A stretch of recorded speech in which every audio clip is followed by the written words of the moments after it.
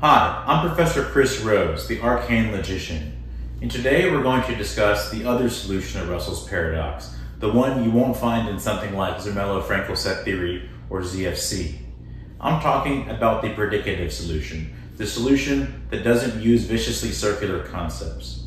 This is an area of mathematics and logic that's discussed in some circles, although it's not as widely discussed as I would like. Yet it is very philosophically interesting. The point of this video is to make this information more readily available. I figured we'd start off by deriving Russell's paradox, but I want to note the way we're deriving Russell's paradox here is using sort of a set theoretic type notation. When Russell originally derived his paradox, he was using the system of Frege.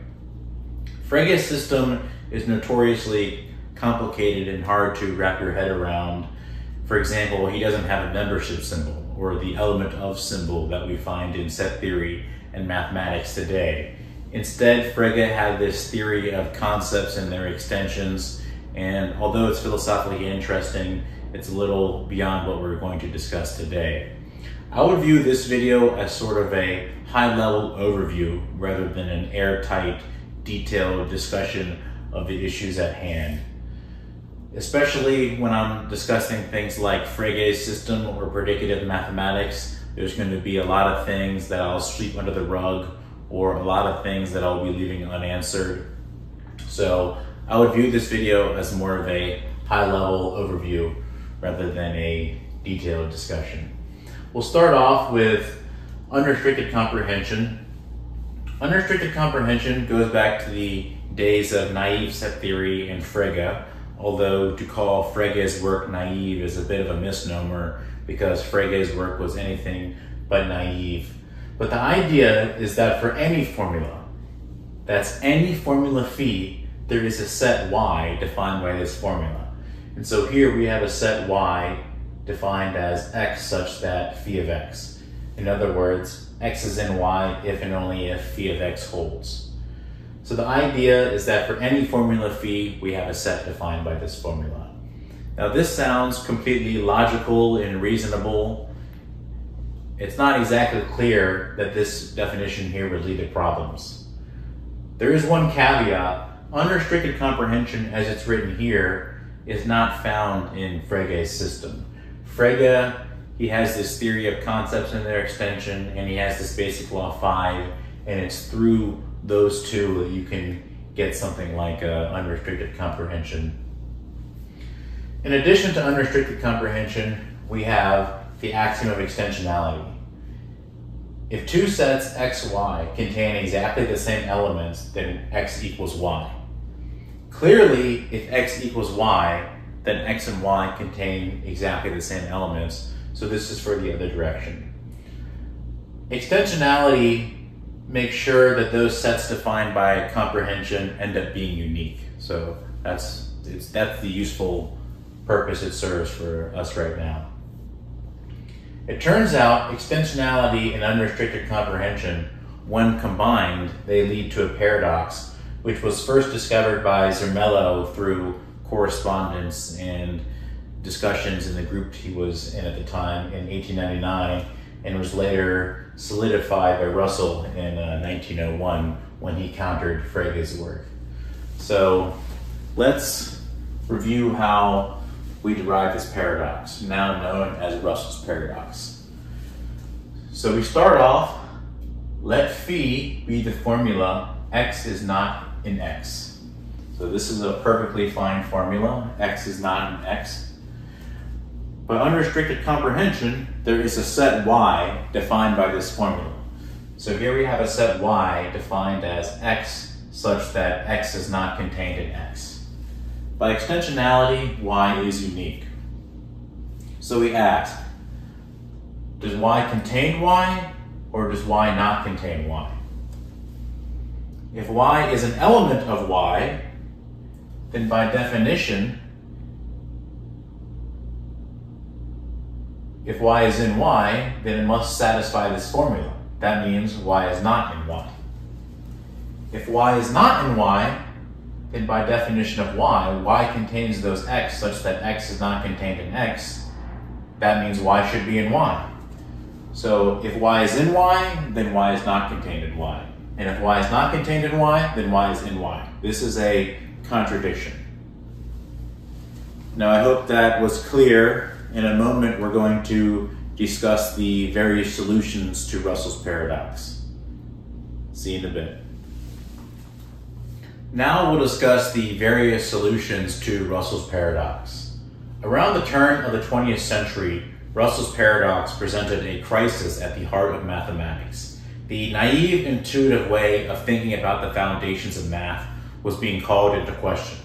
Perhaps the entire thing was built upon a contradiction. The first solution we have here is the limitation of size principle attributed to von Neumann in 1925. And it says a class C is a set if and only if there is no bijection from C onto the universe of all sets V.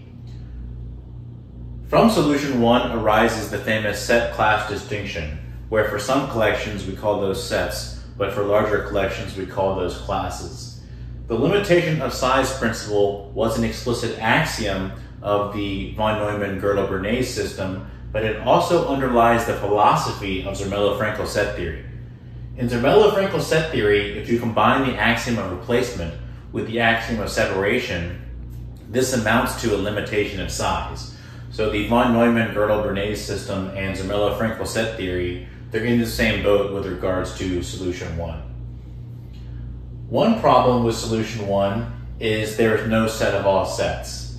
Now for me, the set of all sets sounds like a completely logical, coherent idea, and it's not obvious that we shouldn't have such an object in our system.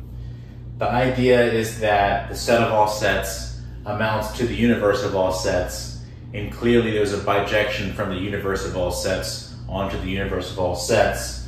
So the universe of all sets becomes a proper class. So we cannot discuss a set of all sets. We can't discuss a set of all sets that don't contain themselves. And so we avoid Russell's paradox that way. The next solution we'll discuss is strict adherence to the vicious circle principle, also found in predicative mathematics. We have a quote here due to Russell, which summarizes the vicious circle principle well, and it says, "Whatever involves all of a collection must not be one of the collection." In short, when we say the set of all sets that don't contain themselves, we're actually referring to the totality being defined, and so the definition is circular, and so we avoid Russell's paradox that way. There is a little caveat, because when I say strict adherence to the vicious circle principle, I actually want to be talking about predicative adjustments to Frege's original system. In predicative adjustments to Frege's original system, you do have a set of all sets, but you also avoid Russell's paradox at the same time.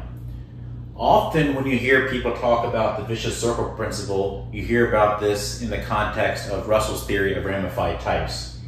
The theory of ramified types was Russell's original solution to Russell's paradox, but it wasn't strictly predicative. It didn't adhere strictly to the vicious circle principle. He had this axiom of reducibility. It led to problems, but in Russell's original system, in his theory of ramified types, you did not have a set of all sets, but you also avoided Russell's paradox. However, there are ways to strictly adhere to predicative mathematics where you do have a set of all sets and you avoid Russell's paradox. It starts to get pretty technical.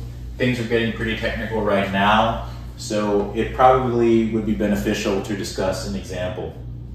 The first example we have, or the only example we're really going to do right now, is the natural numbers. The natural numbers, just as they're defined in your regular college level analysis class. In order to define the natural numbers, we need to define what inductive sets are. A set S is inductive if 0 is in S, and if n is in S, then n plus 1 is also in S. And the natural numbers are simply defined as the intersection of all inductive sets. Well, the problem here is that the natural numbers n are themselves an inductive set. So they're one of the objects that we're taking the intersection over when we're defining the natural numbers. So the definition is viciously circular. I hope that clears some things up. The idea is that this definition of the natural numbers is impredicative. It is circular. So I hope that gives you a better feel for what I mean by predicative mathematics. One of the benefits of solution 2, as we mentioned before, is we actually do have a set of all sets. And I have it written here, v is equal to x such that x equals x. And the key is, notice that the definition here, x equals x, it does not reference the totality being defined. One thing interesting with solution 2 is the set of all sets is actually an element of the set of all sets. But since the definition does not refer to the totality, there's nothing impredicative here, and so this is fine. One of the problems with solution 2 is that it makes math extremely complicated. I really didn't get into the details, but what happens is there's different levels of objects. You have objects at the lower level, you have objects at a higher level, and it's very hard to reconcile the higher level objects with the lower level objects. Things get very complicated.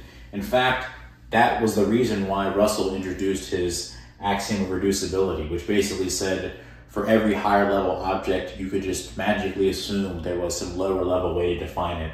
That led to problems. It wasn't strict adherence to the vicious circle principle. Long story short, if you want to strictly adhere to the vicious circle principle, it makes math extremely complicated. Another problem with solution 2 is that the universe of all sets ends up containing your elements. In Zermelo-Fraenkel set theory, one of the benefits, it's very sleek, it's very concise, it's very easy to use. There's only one object that doesn't contain any elements, and that is going to be the empty set. It's going to be the null set. However, in solution 2, on the base level, you have many different objects, and none of them contain any other elements, and they're all distinct. So you have distinct atoms, each of which contains no elements, and those are called your elements. And for philosophical reasons, people might find that undesirable.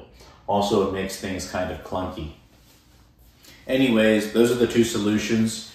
You have the limitation of size principle and strict adherence to the vicious circle principle. Which solution do you think is better? Please let me know in the comments. Thanks for tuning in. I hope you enjoyed it.